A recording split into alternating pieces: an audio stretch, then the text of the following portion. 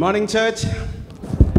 I feel like we are a bit caught up while worshiping time, we are like little stiff and all. Can we just be free in the presence of God? Yeah. Is it okay to say an amen when you are being inspired by a word or, word of encouragement or word of wisdom from the pulpit when somebody speaks? Is it okay to say an amen? Is it okay to reciprocate? Is it okay to lift your hands and worship? It is not just for the leaders of the church, it is for everybody. Hallelujah. Is it okay to just lift hands and shout? Let me just tell you, we are New Life Fellowship.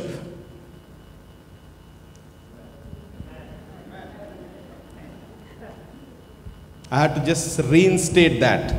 Yeah. Why? Because we are known for vibrant worship. We are known for vibrant word. And we are known for vibrant fellowship. And I will not settle for anything less than that. I come from a traditional background, and I know how it is. So I don't want this to become like that, and I'm concerned. Yeah. So if you see, if there is a worship going on, I know that it is so hard for, we are all coming from a different, frame of mind. But you are coming into the presence of God. And Bible says where there is the presence of God, there is freedom. And how many of you are ready for that, experiencing that freedom of God today as you are here? And when you worship today, the worship was very powerful. And I could not stand there. Let me just tell you, every word that comes, every lyrics of the word of the lyrics, it is so powerful to impact us. And if it is not, we need to just ask ourselves, what are we doing? So I'm just encouraging all of you. If you hear a word and, if you are here for worshiping the Lord, make sure that you are actually reciprocating and you are not just, standing there and just doing nothing. Yeah. Praise God for all the wonders. God is good. And all the time. Thanks to Don Moyen who wrote that song, but not everything is good. Everything is not good. The world we live in is not very good. Yeah, we hear every day, we hear news, we hear things which is not going the way we thought it would go. The leaders, we thought that they would actually, bring justice and peace. They are not doing that. Maybe we thought this person would, but that is not. The wicked, they are prospering. The righteous, they are languishing. The loved ones are getting sick. There is calamities. There is pandemic. There is epidemic. And, there are earthquakes. There are things which is happening in our world. And let me just tell you, everything is not good in this world. And we look forward for a world where God would make everything good. There are desperations, there are disappointments, there are discouragements, there are famine in our land, all pointing towards one heaven and one earth where everything will be all right. Amidst this, as we ponder upon those words which I told you, these realities which is hitting us daily when we open our internet or our TVs, and we are hit by this reality that not everything is okay with this world. With that word, can I just turn your attention to Isaiah chapter 35? Can I request all of you to turn your Bibles, maybe flip your Bibles or turn the pages, or maybe, slide your Bibles to Isaiah chapter 35. And I just want to read from verse 1, verse 2, and verse 8. And from the NKJV version, you can have any other versions, no problem. The wilderness and the wasteland shall be glad for them, and the desert shall rejoice and blossom as the rose. It shall blossom abundantly and rejoice, even with joy and singing. The glory of Lebanon shall be given to it, the excellence of Carmel and Sharon. They shall see the glory of the Lord, the excellency of our God. Verse 8, A highway shall be there, and a road, and it shall be called as a highway of holiness. The unclean shall not pass over it, but it shall be for others. Whoever walks the road, although a fool, shall not go astray. Can we just close our eyes? Heavenly Father, this is your word. And we pray, God, that you may speak to each one of us. And Lord, convict our hearts. In Jesus' name we pray. Amen and amen. The book of Isaiah is a tough nut to crack for many of us. Yeah, we like to skip some of the verses. We don't understand some of the phrases. We actually skip. We like to have some of the good verses that we have marked in our Bibles, and we love to, reinstate those verses. But let me just tell you, this book of Isaiah is one of the powerful book in the Bible. I'll explain to you why the reason is. One, Isaiah is speaking about the near future, maybe 10 to 20 years from his day of preaching. He is even speaking about 100 years later that a kingdom called Babylon will come and conquer. He's even speaking about 150 years later about a man called Cyrus, which is mentioned in Isaiah chapter 44. Cyrus is not even born, but Isaiah is prophesying 150 years from that day about a man called Cyrus whom God will raise and make him king, and he will bring deliverance to the people of Israel. Okay? He is even prophesying 700 years later about the King of Kings and the Lord of Lords who will come and who will rule in justice, and in his coming there will not be any problem, but there will be like sick getting healed, the blind getting, they will see, the blinds are seeing, the lame getting, all these things are mentioned in Isaiah, and with this simple man like you and me, and his name is Isaiah. That's why I said the book of Isaiah is one of the most powerful book. If you don't skip it, if you don't, just want to read some of, let me just tell you, it has all 20 years. There is 100 years later, there is a prophecy. There is a prophecy of 150 years later. There is a prophecy even after 700 years of what Isaiah was living. There is a mention of all those things in the book of Isaiah. And this man is just a simple man who is standing as a priest. He was a priest in the temple. And this is the guy who was actually, listen to me very carefully as I explain this context so that you will, when you read Isaiah, it will be easy for you. He was living in the 8th century, around 700 BCE, and he was just a normal priest in the temple of the Lord. This guy called Isaiah. His name means God is salvation, or God is our Savior, or, we get salvation through our God. So that's the name of the word Isaiah. Yeah, we speak Isaiah in in English, but in Hebrew, Yeshaya. So the word means God is our salvation. And this guy is a priest in the temple of the Lord. And at that point of time, when he was working as a temple priest, the country was doing well under the leadership of King Uzziah. Everything was fine. Let me just tell you, the great army at that point of time was Assyria. They were not attacking Israel, maybe Judah. You know why? Because of King Uzziah. And it is mentioned, I will explain to you more about King Uzziah in the coming points. But let me just tell you, the prophet Isaiah, if you read from chapter 1 to 12, you see that there is a lot of discussions on the local injustice and inequality, the oppressed, and he's speaking against the leaders, he's speaking against the king, he's speaking against all those things are mentioned.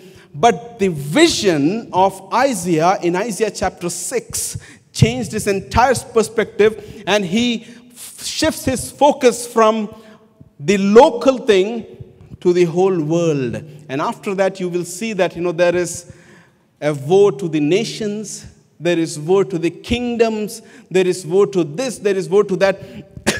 his focus shifts from being a very local to something most powerful.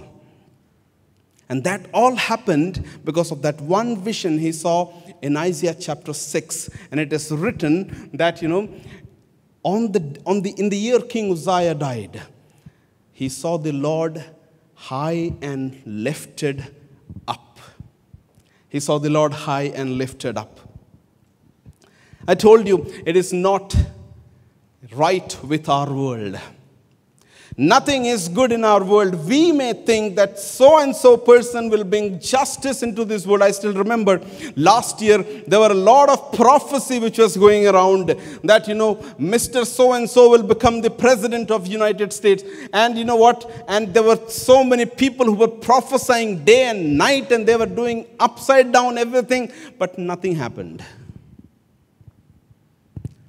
And then we thought that it is about, the next person who will come to power and he will bring justice. The same thing happened to Isaiah. He is actually, he's as a priest enjoying the serenity, enjoying the peaceful atmosphere, enjoying the security, enjoying the provision of the Lord. And suddenly the king dies. And he is perplexed, he is confused, he don't know what to do next. There is a lot of uncertainty into his life. And he don't know what next. And that's the reason why it is written in the year King Uzziah died, that there were also uncertainty, that he saw a vision of the Lord. And the vision was like the Lord is seated on the throne. Somebody say with me, the Lord is seated on the throne. Let me just tell you, if you feel that things are not going the way you thought, or even not going the way even people thought, let me just tell you, God is still seated on his throne. And let me just tell you how he is seated. He is not just seated over there, he is seated high and lifted up. If you can actually remember this word, he is still seated on the throne. Nations will rage. Kingdoms will fight. But let me just tell you, God is in control of everything. The Bible says he holds everything in his palm of his hands, and he decides what to do next. He decides which kingdom will, rise, which kingdom will fall. Who decides? That's my God, who is seated on the throne, high and lifted up. It is not on any person of this world who will bring the kingdom of God. Bible says the Lord will bring the kingdom of God. And you or me are subjects to that kingdom. Are you excited this morning? I'm here to just give you a message of comfort in this, very uncertain world. You may feel that, things are, maybe, in India, things are not going, doing well. We hear the news and suddenly our whole day, I just decided recently that I will not see the news. Why? The moment you put on the news, the whole day is messed up. The whole day is actually just gone. You know why? Because so-and-so thing is happening in this part of the world, and so-and-so injustice is happening in this part of the world, and this person is supposed to do this, he did not do that. There is killing, there is, injustice, there is a lot of uncertainty, there is a lot of chaos in our world. But the morning when you get up in the presence of God, open your Bible and see that the Lord is seated on the throne and he's high and lifted up. Nothing in this world is ever out of control because God is still in it. Amen. And he is working in ways that we cannot see to bring justice and equality into this world. Yeah. So today, as we move ahead, I have from this chapter onwards, I have 3 points. Remember, I have not prepared any PPTs and all, but it is easy. You will remember these 3 points. Isaiah 35 is first, it's about God. Second, it is about his work. And third, it is about his ways.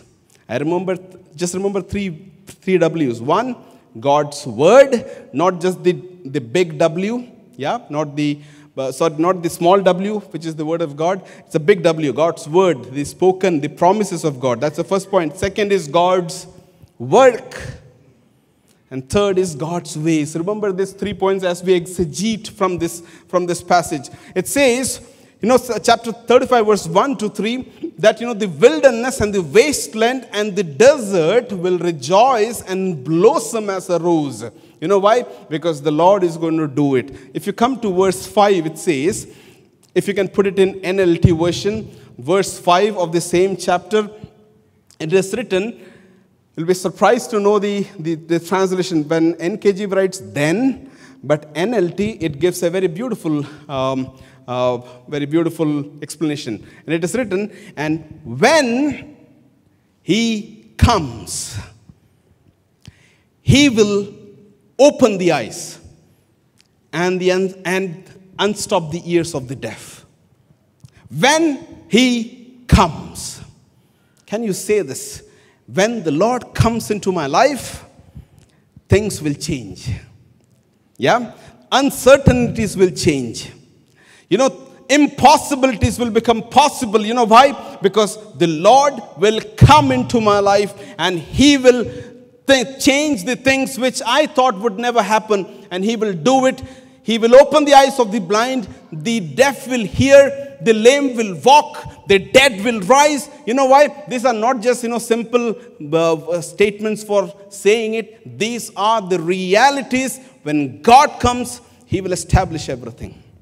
Remember the prayer when the disciples came to Jesus and they asked Jesus, can you just teach us how to pray, what to pray? And Jesus said, pray like this: Our Father who art in heaven, hallowed be thy name, thy kingdom come. Why is Jesus talking about thy kingdom come? Can't God just come and just, conquer everything and, just change everything? No, that's the reason we all are here. You know why? So that we will establish the kingdom of God through the power of the Holy Spirit. And that's the reason why each one of us have a mandate. And the mandate is to have a glimpse of the kingdom of God in this world. And Jesus himself is saying, I will help you. But you need to understand that it will work in the way that God wants to work. So the first point is God's ways. King Uzziah, he was actually, if you come to 2 Chronicles chapter 26, it is mentioned that King Uzziah was, a very prosperous king, and he became king at the very young age of 16. Okay, at the very young age of 16, he became the king. He became the king after the murder. Somebody murdered his father, Amaziah, and then he came to become the king of that place. So if you can come with me to 2 Chronicles chapter 26, and we will look at that, the entire life of King Uzziah. He is also known as Azariah, and he became king at the age of 16. And it is written in 2 Chronicles 26, verse 5. Verse 5, it is written that he sought the Lord. Uzziah sought the Lord in the days of Zechariah, who had understanding in the visions of God. And as long as he sought the Lord, God made him prosper. I have a concern. Let me just make it very clear. I come to know, some certain person is suffering, and I didn't know that, and I asked this person, brother, what happened? You didn't tell me. Oh, pastor, I thought I will not disturb you. I am here for that work. And if you don't disturb me, can you say to the Lord, Lord, I didn't want to pray because I didn't want to disturb you, because you are just busy with different things of this world.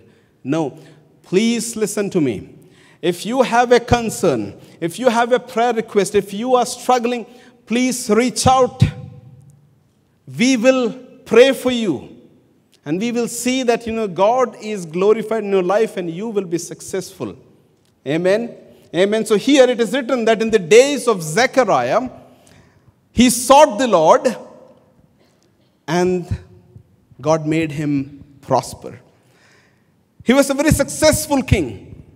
And it is written, same chapter, verse 15, if you can come. It is written that he made devices in Jerusalem, invented by skillful men, to be on the towers and the corners. Some people say the catapult. Okay, we have heard of this catapult, right? That was first discovered by Uzziah. I'm not talking about the small one, the big ones, which will throw big, big stones far, miles and miles apart.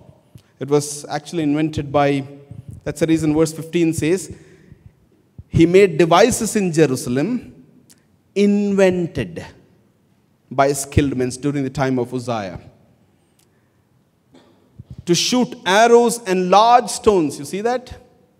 So who invented all these things? The first king who invented was not some scientific guy. It was King Uzziah. You know why? Because the Lord was with him. Read that. So his fame spread far and wide. He was marvelously helped till he became strong. In other translation, he was marvelously held until he became strong. God loves us and he wants to give the best in our life. He actually wants to, bless us. But there is just one thing he cannot just stand, and that is pride. That is just pride. It is written that he was marvelously helped.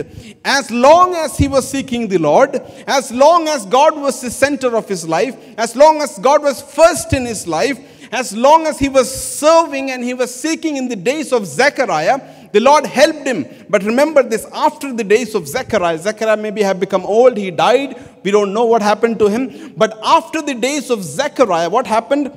He thought, I know the ways of the Lord. Read the very next verse. First is, he became strong. Verse 16 says, and when he was strong, his heart was lifted up to his destruction. And he transgressed against the Lord his God by entering the temple of the Lord to burn the incense on the altar of incense. In those days, it is only the priest who can actually do that. And that priest had to be from the descendant of Aaron and Levi. Only those people can do it. But here, King Uzziah, he saw that, I know Zechariah.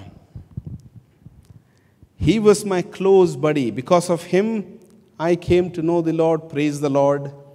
Everything is going the way he thought. But there is just one thing he couldn't, maybe work on his life, and that was pride. And when pride comes into your life, things will slowly go down. You will not even realize that. I'm reminded of Isaiah. Come back to Isaiah chapter 14. I will just give you 5 I wills of somebody. You know it very, very, very dearly. Isaiah chapter 14. Verse 12 onwards, the 5 I wills of Lucifer. Okay? From verse 12 to 14 in NKJV. Look at this. Verse 13 says, Lucifer said in his heart, 5 I wills. The first is, verse 13, I will ascend into heaven. Second I will is, I will exalt my throne above the stars of God. Third I will sit on the mount of the congregation. Fourth I will ascend above the heights of the clouds.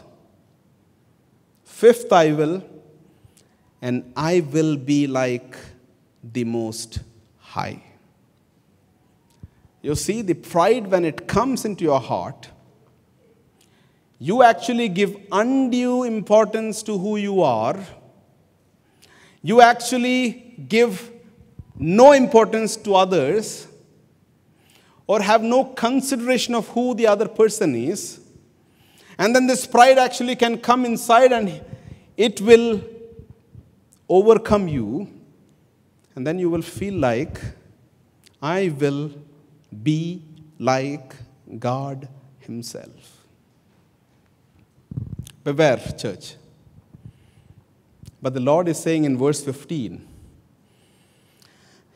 Lucifer is saying, I will ascend, I will exalt, I will sit, I will ascend high, I will be like God. God is saying, but you shall be brought down to the Sheol.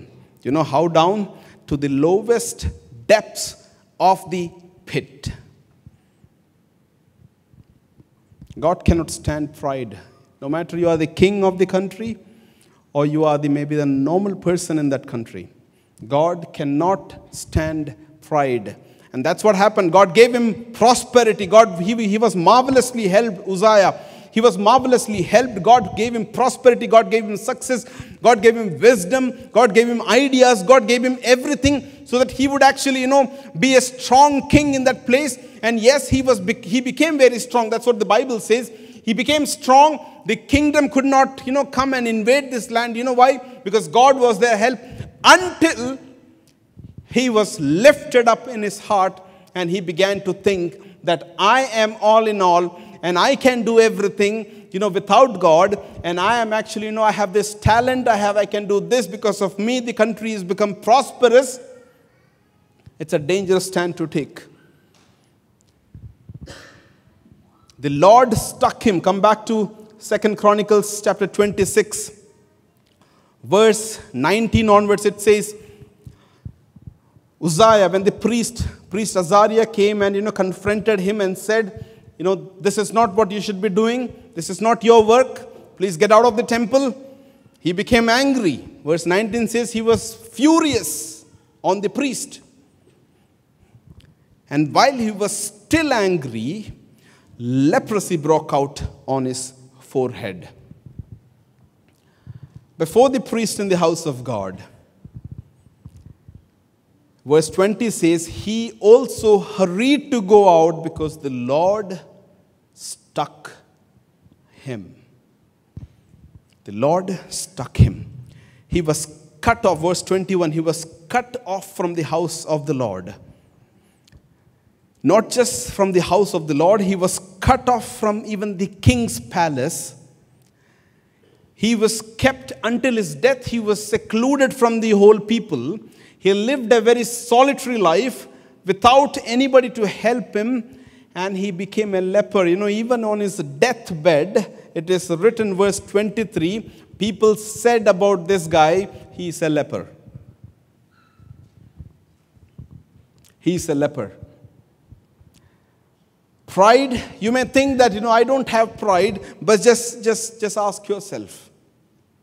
If you give undue importance to yourself, and if you actually consider others not fit for anything, you have a subtle pride inside your heart.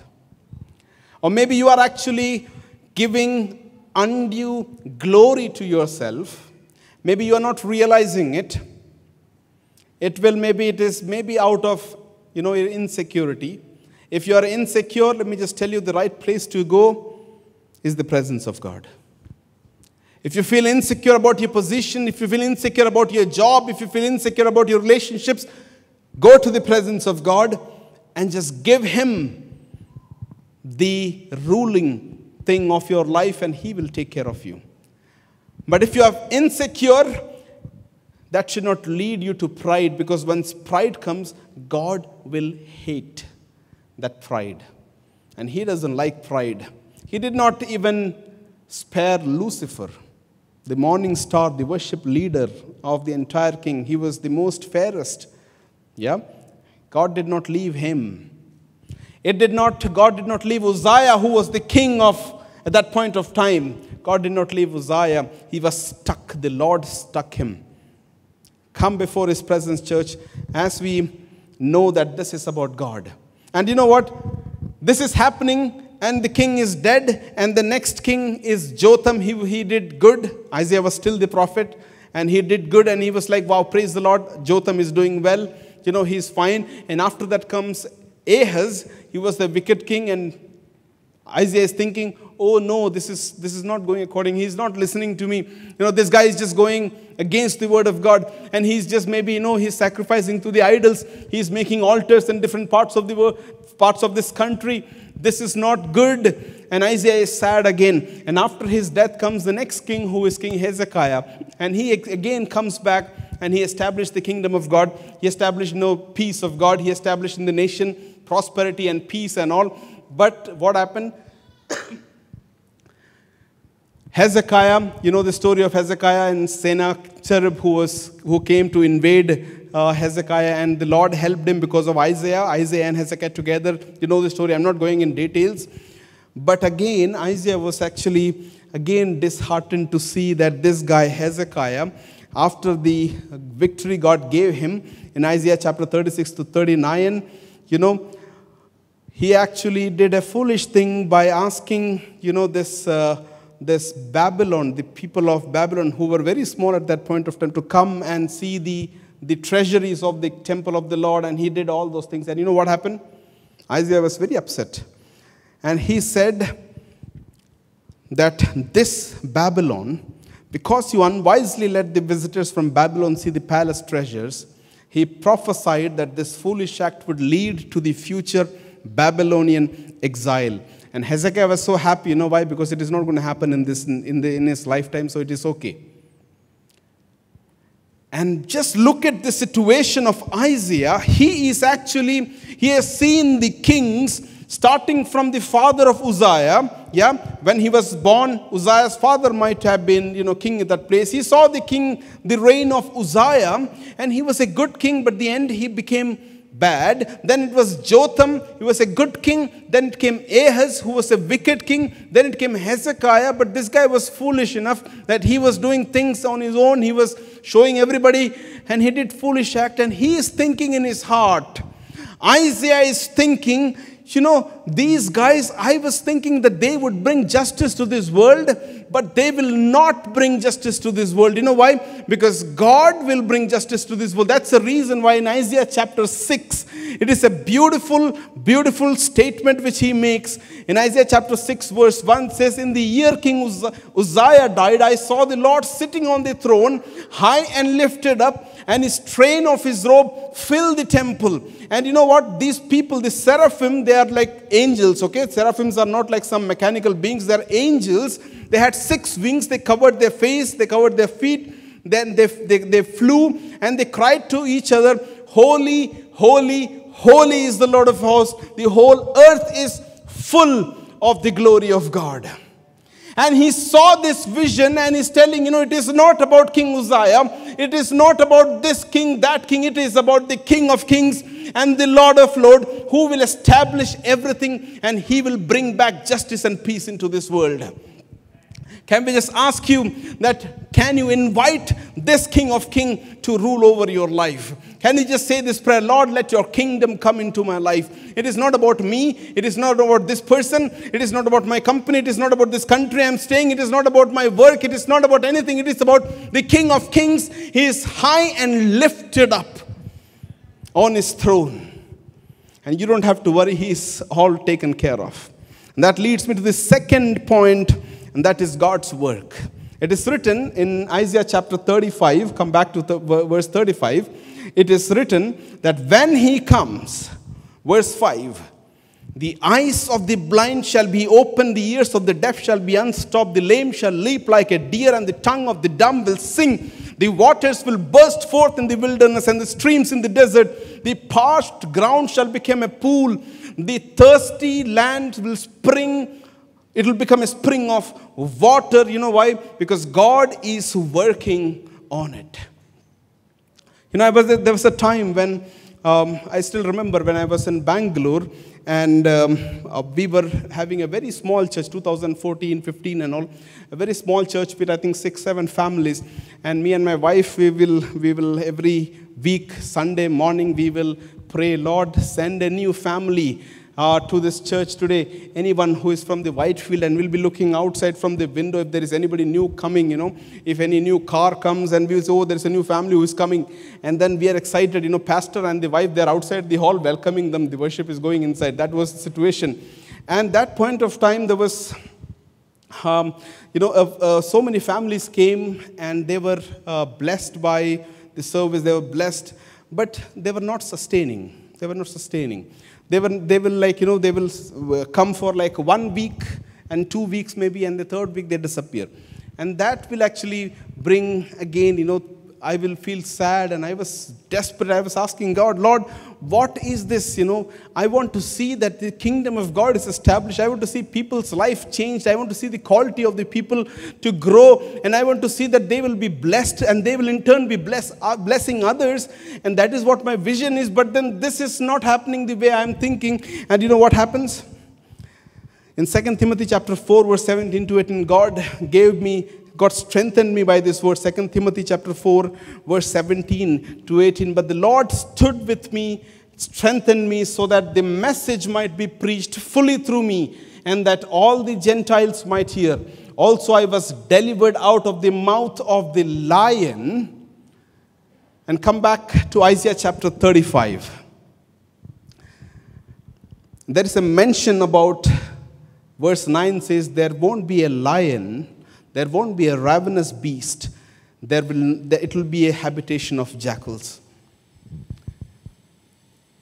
Let me just tell you, God is working in your life. So being confident, as Philippians 1:6 says, of this very thing, that he who began a good work in you will complete it until the day of Christ. You just have to stand with God. Can you just say an amen to God and say, Lord, I'm okay you working in my life? Is it okay? You can tell God, Lord, I've been working all this while thinking that, this person or that person, I was thinking it is about that person, I was thinking it is about me, but it is not about me, as we heard. It is about God. And second thing is, it is about God's work, and God is working through each one of you to see that the kingdom of God is coming. Amen. You may not see things happening right now. You may see that, it is all mundane things happening. Every day is just normal. I'm just going to my work and there is nothing good happening. I'm just coming back. I'm in the same job for last 10 years or 20 years and there is no good thing happening. I cannot see anything exciting happening into my life. You may feel all this thing, but still, let me just tell you, God is working in your life to see the kingdom of God, to establish His kingdom through your life and in your life. Can you stand with God and say, Lord, let your kingdom come. Lord, let your kingdom come through me, in me, for your glory. Amen. So as we actually, go for this, is the third point that I want to bring it, and that is God's way and it is God's rule. And we will actually see this a bit, and come with me to verse 8. The highway shall be there, and a road, and it shall be called the highway of holiness. The unclean shall not pass over it, and it shall be for others who walks the road. Although a fool shall not go astray. Just look at this verse. It says, the unclean will not pass over it, but the fool, they can. You saw that? Verse 8. The unclean, they will not pass. Who are these unclean? And who are the other group of people? But it says that the other group of people mentioned there is the redeemed, verse 9, the ransomed, the rescued. They will enter and they will rejoice. The unclean will not enter, but the redeemed and the ransomed and the rescued will rejoice on that road. I was just asking, Lord, what is this unclean people? Who are these unclean people mentioned in the word? If you see that they are the people who are trusting in Egypt for their help. They are the people who have despised the name of the Lord. They have despised the word of God. If you can read from Isaiah chapter 1, you will see some of these verses I'm explaining. I'm not going for the verse details. They are the people who are despising His word. They don't care about who God is. We remember King Ahaz. It's mentioned in Isaiah. King Ahaz, Isaiah went to him and, somebody is attacking him. And Isaiah went to him and said, you ask for a sign. And God will do it for you. And this guy is like, I don't want to ask God a sign. What? And then Isaiah is saying, okay, I will give you a sign. This is the sign. In chapter 9. They despise the word of God. They don't care about who God is. And in one of the places it is written, the donkey, they know their master. The mule, they know its master. But where is my glory? Where is my respect which is due my name? In chapter 1 it is written. And then in verse 2 he is mentioning that, you have considered me the Holy One of Israel. and you have despised me. And these are the people who despise the word of God. For them, God is not the first. God is maybe the secondary. Maybe their job is the first. Maybe things what they do is the first. And God is saying these people will not enter the kingdom of God. On the highway of holiness, people who actually are been washed by the blood of Jesus, only they can enter the kingdom of this highway of holiness. It is written, if you can come with me, who are the people who can enter? Verse number 1, those who waited on the Lord. Isaiah chapter 25, verse 9 says, Isaiah is saying, on that day, behold, this is our God. We have waited for him that he might save us. This is the Lord. We have waited for him. Let us be glad and rejoice. So number 1, who are the people who are on this road of holiness? They are the one who have waited on the Lord for their entire life. Number 2, those who have trusted in his name. Isaiah chapter 26 verse 3 says, you will keep him in perfect peace, whose mind is stayed on you, because he trusts in you. Who can walk on the road of on this highway of holiness? It is not the unclean, it is not the beast, it is not the lion, it is not the jackals. It is the people who actually waited on the Lord, people who actually trust in the name of the Lord. And third, people who are clean can enter. How can you be clean? Revelation chapter 7 verse 13 says that, there was an elder who was actually showing John that, can you just see who are these people who are all in white robes? Do you know who these people are? In Revelation chapter 7. And John says, no, I don't know who these people are. You may know who these people are. And he says, these are the ones who are washed in the robes in the blood of the Lamb and made them white. I just want to, thank the Lord for all those people who are washed in the blood of Jesus. Because you are going to walk in the way of that highway of holiness. On that highway, there will not be, any pain. There will not be anyone who will come and attack you. But make sure that you are sticking on that highway, okay? Don't just slip off the highway, because the lion is waiting for you. The jackals are waiting for you. Darkness is waiting for you. Just stick on the highway. In the highway of holiness, wash yourself clean. Ezekiel chapter 36 verse 25 to 26 says, then I will sprinkle clean water on you, and you shall be clean, and I will cleanse you from all your filthiness and from all your idols, and I will give you a new heart, and I will give you a new spirit within you, and I will take the heart of stone out of your flesh and give you a heart of flesh. We actually are, very privileged that God has given this privilege of, knowing this God.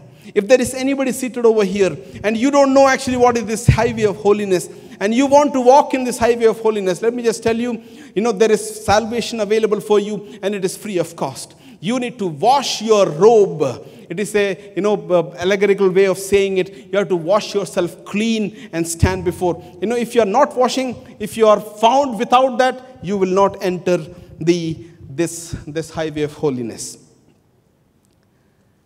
We rejoice. Come back to Isaiah chapter 35, verse 10. The redeemed, the ransom of the Lord shall return with joy that is everlasting. They will obtain joy and gladness, and sorrow and sighing shall flee away.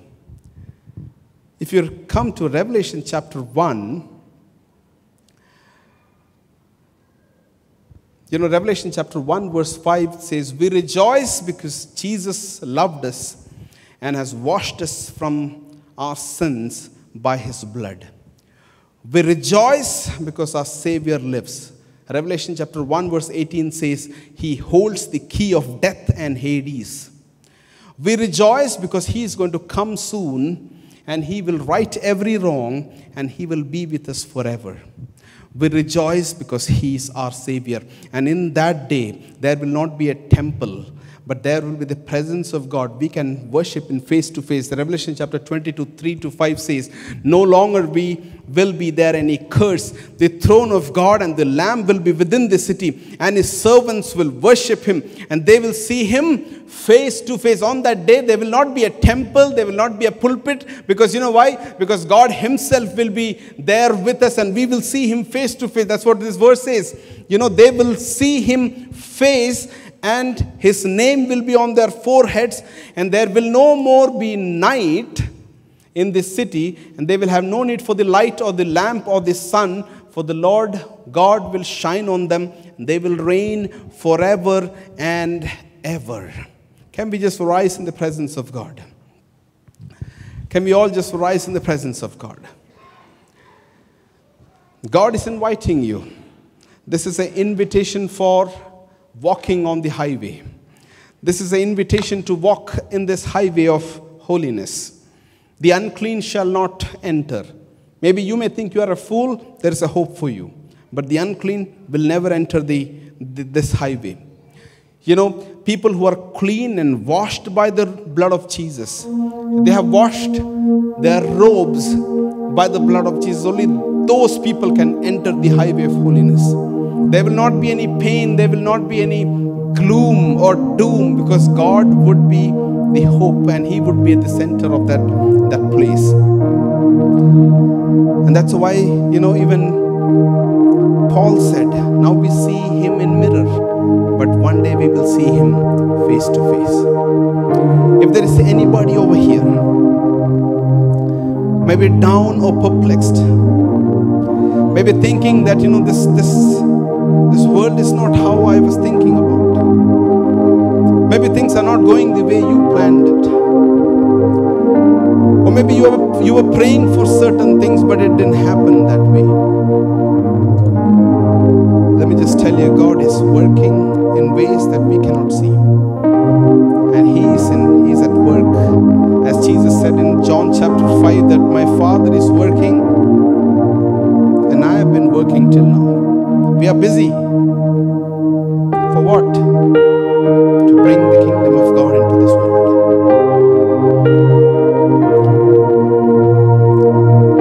If you do not know this Lord, our hope is not on this world. Our hope is in eternity, where we actually will see him face to face with the resurrected bodies, and with the new heaven and new earth. We will worship him. And if you are not aware of this, this is the time. Maybe you're thinking that I don't know who this God is. Don't worry, He is available.